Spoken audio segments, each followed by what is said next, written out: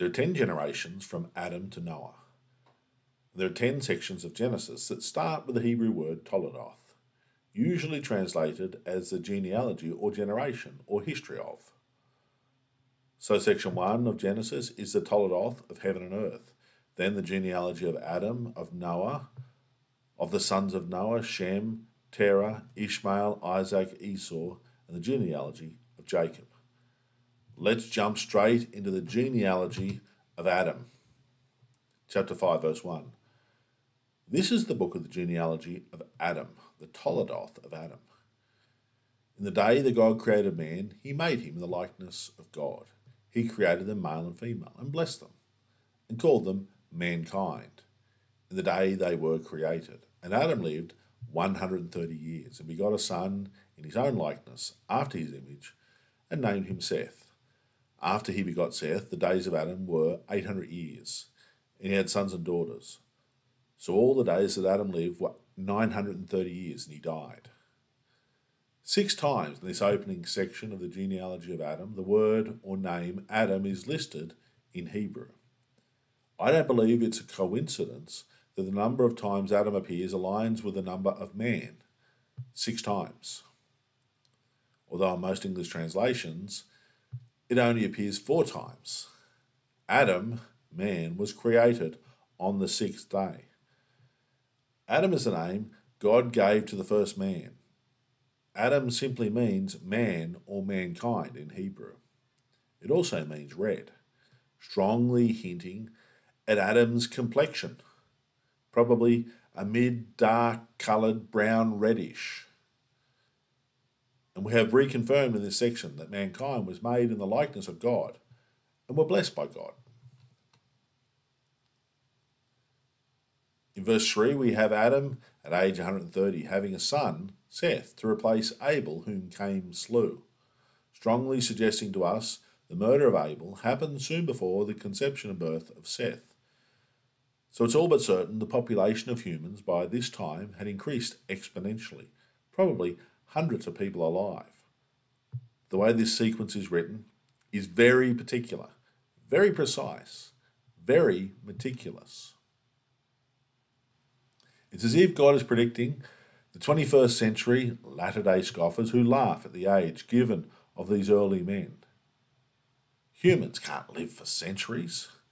Well-meaning Christians seek to harmonise the atheistic timelines with the biblical account.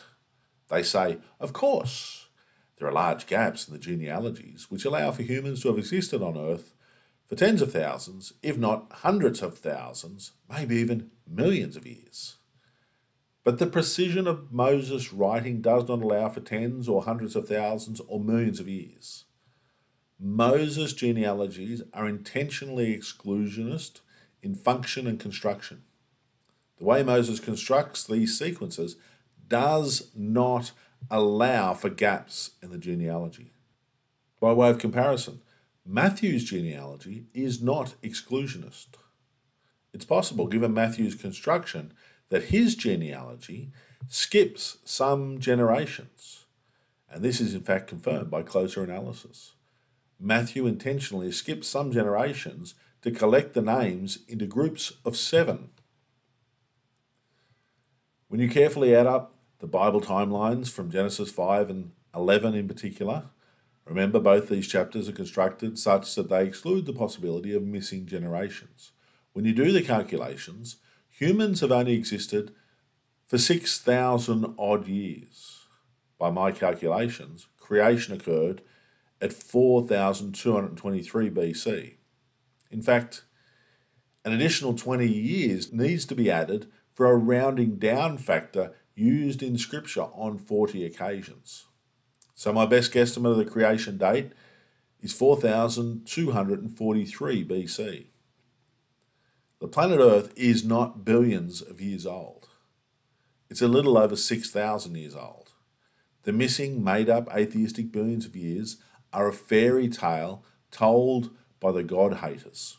You'll not find the missing billions of years in the Bible, as they aren't missing, they're make-believe. Adam was 130 years old at Seth's birth. He lived 800 years after the birth of Seth. And if you add 130 to 800, you get the total number of Adam's years. 930 years. What an incredible innings, as we like to say here in Australia. Imagine the knowledge he would have accumulated in this span of life. Imagine the wisdom of a 930-year-old man. Verse 6, Seth lived 105 years, and he begot Enosh. After he begot Enosh, Seth lived 807 years, and had sons and daughters. So all the days of Seth were 912 years, and he died. I've known numerous older godly men, well into their 80s, men who had spent the majority of their lives following Jesus, men who studied the Word diligently, men respected for their knowledge and faithful service to God. But such men would be considered little more than boys, young adults, lads, compared to a man like Seth, spanning 912 colossal years. By the time of his death, he would have had tens of thousands of living relatives. You'd need a football stadium to cope with the volume of people to take a complete family picture of Seth by the time of the end of his life. Imagine the wisdom you would accumulate over 9 centuries of living. Imagine the skill set you could collect. Begin to comprehend the life experiences, the lessons learned, the volume of knowledge compiled. Think of the types of inventions you could come up with and refine, improve upon over this type of deep time. If we spend 20 years in an industry, we're considered a veteran. To them, our veterans would still be in their apprenticeship years. Verse 9, Enosh lived 90 years, and he begot Canaan. After he begot Canaan, Enosh lived 815 years and had sons and daughters. So all the days of Enosh were 905 years, and he died. Men began to call on the name of the Lord during the 905-year span of the life of Enosh, we're told in Genesis 4:26. It appears Enosh was a noble man, a godly man, a man who appears to have led a revival in his community, a man from whose line would ultimately come the Messiah. When Enosh arrived, men began to call on the name of the Lord. This isn't stating that prior to Enosh no one worshipped God. We know they did. But it suggests Enosh was a great man who influenced others widely to call on the name of the Lord. We need men like Enosh today to stand up for Christ, to stand up for truth, to stand up for righteousness, to stand against the growing tide of evil and perversion. We need men today full of the power of God, full of the Holy Spirit, mighty men of God, meek men, men committed to the teaching of the Word, men who encourage others to call on the name of the Lord. Lord, we pray, send men like this to Sydney so we can see revival, so Sydney can hear and receive Christ's gospel truth and hear the word of God. Verse 12, Canaan lived 70 years and begot Mahalalel, one of my favourite names. After he begot Mahalalel, Canaan lived 840 years and had sons and daughters. So all the days of Canaan were 910 years, and he died. The lingering question stands. How is it that these early men lived for centuries? But now most people struggle to hit triple figures, even with the intervention of modern medicine. A hint is given in the narrative of chapter 1. God repeatedly says everything he created was good. And finally, he declares his entire creation not just as good, but very good. I think this indicates the genetic makeup was originally faultless. No copying errors, no mutations in the original DNA. God made mankind to live forever, with the added assistance of the tree of life as the fountain of youth. Originally, the human body wasn't intended to wear out. After multiple decades, eyesight didn't start failing like it does now by the time we get to about age 50. Knees, hips, ankles, and shoulders and teeth didn't need replacing after a few decades of hard use. Skin didn't grow soft and brittle, and arthritis didn't take hold by the time you hit your 60s. Menopause didn't fall on women in their 40s and 50s. Perhaps not till their 400s or 500s. Perhaps there was no menopause at all originally. The age spans rapidly start to fall off after the flood. By the time we get to about 30 generations after creation, the time of the Exodus, the time of the giving of the law at Sinai, human lifespan more or less was equal to 21st century expectations.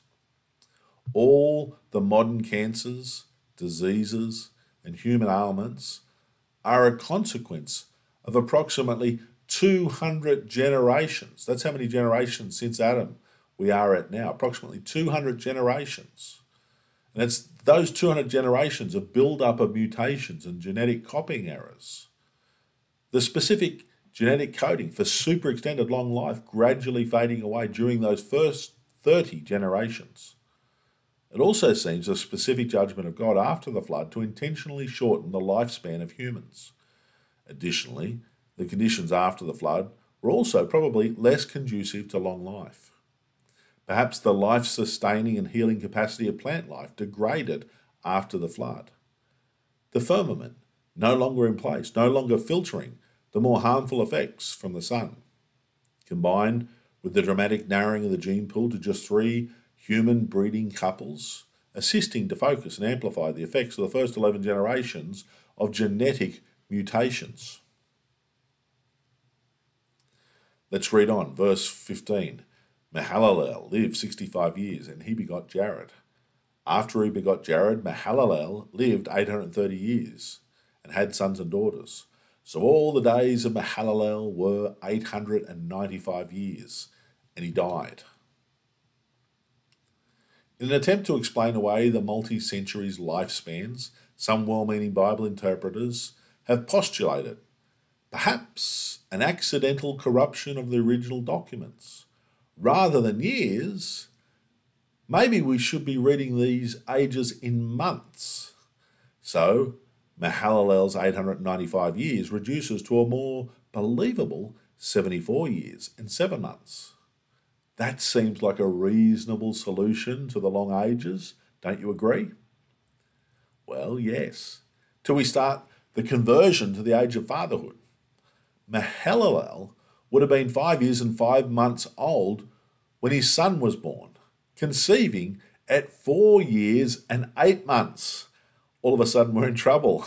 An important detail I've learned when studying Scripture: when we make a little compromise with one Scripture in order to smooth out what seems, according to the prevailing wisdom of the day, some rough edges in the biblical text, this compromise in interpretation can cascade into a series of bigger ramifications to other connected scriptures.